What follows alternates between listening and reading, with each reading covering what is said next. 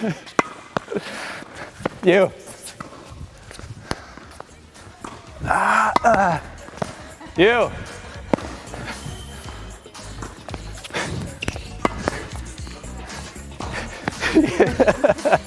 Go, go, go.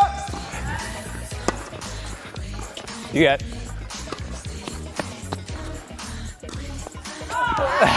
Good boy. I don't wanna see you come my way. Waking fright, Lady Christ, fuck with my eyes. What's up? What's going on? Welcome to day number 2 with our student from California. Today we're going to be working on her volleys. We've actually already done that, but going back in time here to welcome you to the video. Most of the focus on her volleys was centered around touch and feel.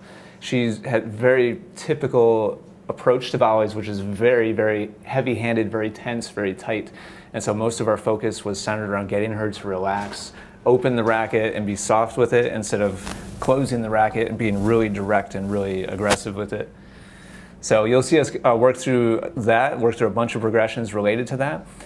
And honestly, like not very different from yesterday's video in that yesterday there was a very clear visual kind of progression from net to service line to no man's land to baseline. This is much, frankly, just slower moving, not as much action because it's so like kind of feel and touch based. Hey, Caroline. And so much more nuanced kind of work today, much less obvious, and video really important here, and also keeping things very close quarters and very controlled, also super, super important. A couple more practice ones. I want you to watch visually, just really track your racket going forwards. And in a second, when Megan tosses to you again, you're going to continue that movement out through the point of contact. Excellent, excellent. When the ball's coming, right now Megan's giving you 3 miles an hour of speed. When the ball's coming at 50 miles an hour, the racket doesn't have to be nearly as open to get the ball over because there's a lot more energy hitting your strings. Does that make sense? Yes. And so this gives you, opens the world to you. As long as you're square and flat and direct, you've got one choice. You have one direction, one type of shot you can hit. Once you get to here, you can hit a volley lob, you can hit a drop volley, you can hit a short angle volley, you can close it a bit more and hit right next to the baseline, firm and lower. You can hit whatever you want. But currently it's like you've got a hammer and that's it. And you've got no other options. She's actually got pretty good feel actually, now that she's actually getting into it. What does this feel like to you? Like, this is a totally different kind of volley than you've ever hit before. I'm just wondering, in your own words, what does this feel like?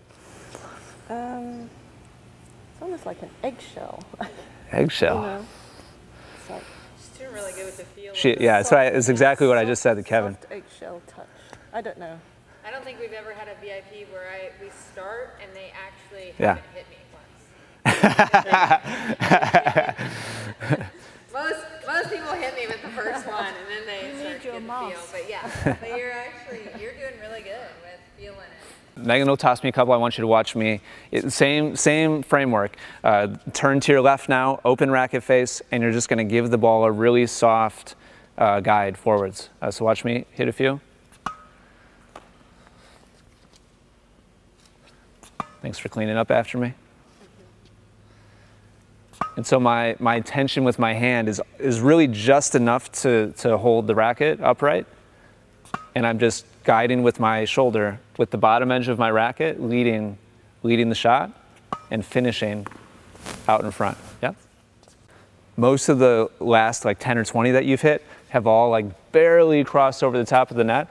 Would love to see you hit a couple where the ball goes up off your strings and then drops down on the other side. Instead of like just opening up just enough to barely make it over the top of the net. You see, I feel I have it completely open. That's how I feel. Did you record what I just hit by chance? Nice.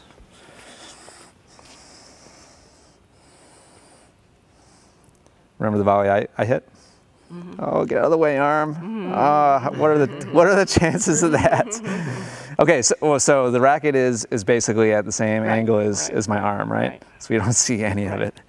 Okay, and so Let's take a look at the last couple of shots that you hit. You started pretty open. Yeah, it's actually really similar, but you hit off center, which means you're not going to get the trajectory off the strings that you're supposed to. Let's look at a couple. That was right in line, though. The ball never lies. Like, whatever angle the strings are at contact is exactly what the ball will do off the racket face. And so it's not like it has to be like this, but just a 10-degree difference makes a big difference in what the ball does. Right. But you would have thought you were. I feel I'm like this. Yeah. But I'll play with it. Happens with everybody. Yeah. Yeah. We just played some doubles. We also did a bunch of work on her volley, which I think you guys saw a bunch of. I think the big takeaway there is just kind of more of the same with this kind of coaching, where people's perception of what they're doing just isn't always reality. You saw a little bit of that where she could have sworn her racket face was at one thing, but it was completely different. So it's just fun to work people through that process. We're about to go out for lunch, then we'll do an afternoon session. Thanks for watching. See you guys again next week. I don't wanna see you come my way. Waking fright, lady cries, fuck with my eyes.